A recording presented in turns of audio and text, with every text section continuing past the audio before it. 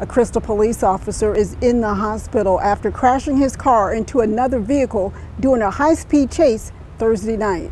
According to Crystal Police, around 10:40 Thursday night, a person called 911 saying someone showed a shotgun and threatened him with it. The incident happened near the 6000 block of 56th Avenue North. A Crystal police officer saw a vehicle matching a description the caller gave. But before the officer could pull the car over, a chase started. It was horrible. During the chase, the Crystal squad hit another car at the intersection of 57th and Camden Avenues in Brooklyn Center. Broken glass and car parts are scattered in the middle of the street. The impact was so strong, both cars landed several feet away in someone's yard. I've never up front seen something like this. Kevin Harilla lives a few houses from where the crash happened.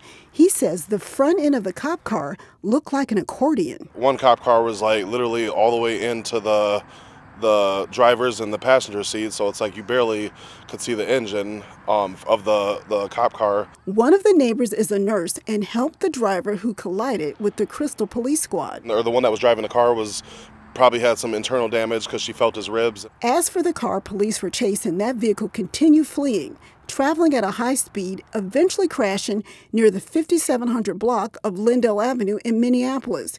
You can see the smashed up guardrail after the impact. The car is completely flipped. The front end, everything was pretty much totaled. 3 people were arrested while the Crystal police officer and the driver involved in the first accident are in the hospital. In Brooklyn Center, Sonia Goins, CCX News.